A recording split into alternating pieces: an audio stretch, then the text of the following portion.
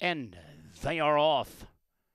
They broke at a level line as Mish looks to dart out quickly there. Flying Liam is to his inside. White Abario moving between horses to come out running in third. Vladislav's to the outside fourth.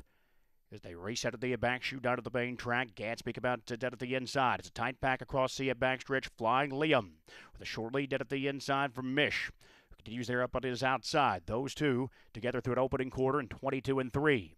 White Abario is 2.5 lengths off the lead right now in third, with Gatsby to his inside fourth. Vladislav the back marker, but just 4.5 lengths off the lead as they continue on to the far turn.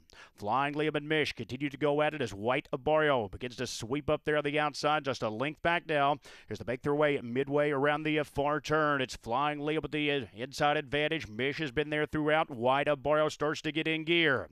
Vladislav will follow that move up at the outside fourth, just 2 lengths off the lead as Gatsby starts to swing wide.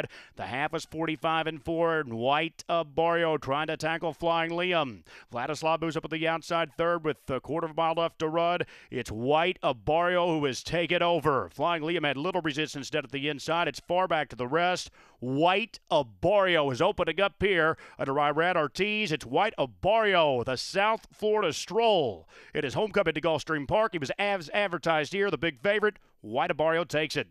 Flying Liam was far back to be second. Vladislav finished third in 123 and 1.